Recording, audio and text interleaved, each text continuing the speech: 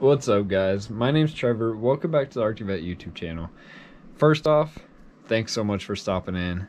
Now, let's roll that intro.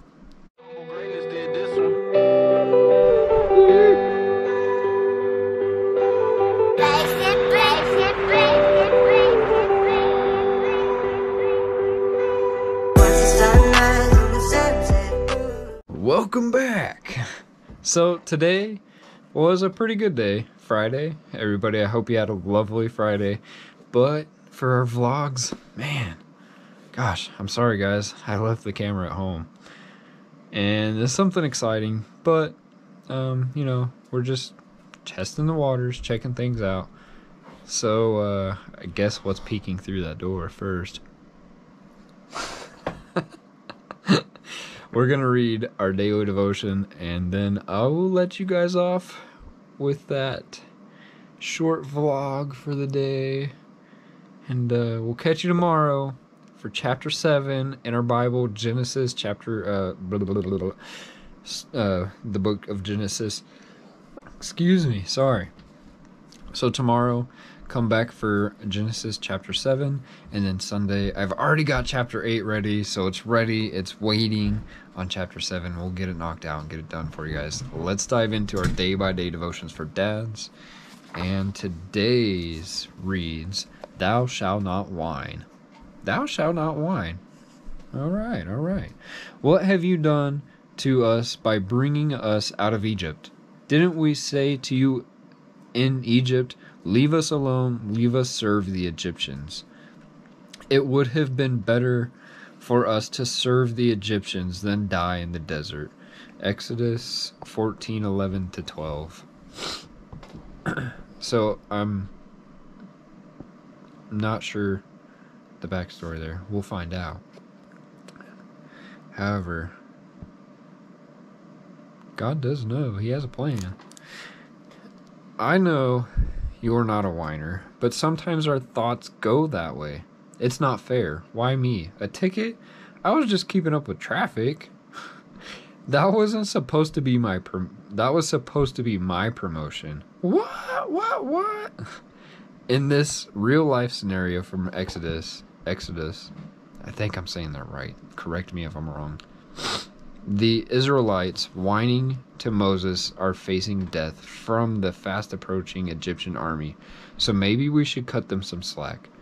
Plus, they don't know that Moses is about to lead them across the dry bottom of the Red Sea in the greatest escape in history.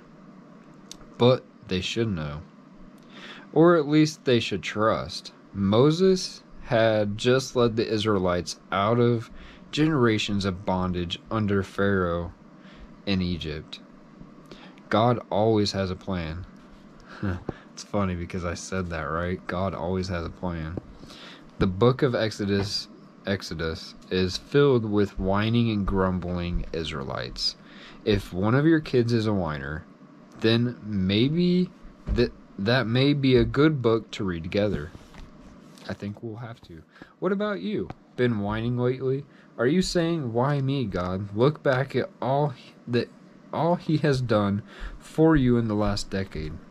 Sure, some frustrating stuff happens. We wonder if we would be better off at our old jobs, or even better even before we had kids. But his big picture plan is solid.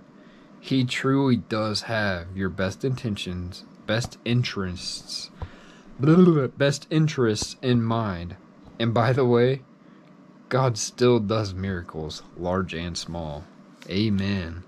Drop a comment down below, amen, if you feel that, because wow, it's so true.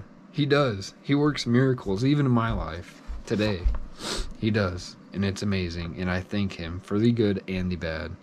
And you know, I'm not telling you guys what to do, but thanking him for the good and the bad has changed who I am, and it continues to change me. So thank you, Jesus. Thank you, God. Thank you, Holy Spirit. This is amazing. I hope that you all have a wonderful weekend. Like I said earlier, really short and sweet vlog today. Go check out some of our shorts that we've added recently.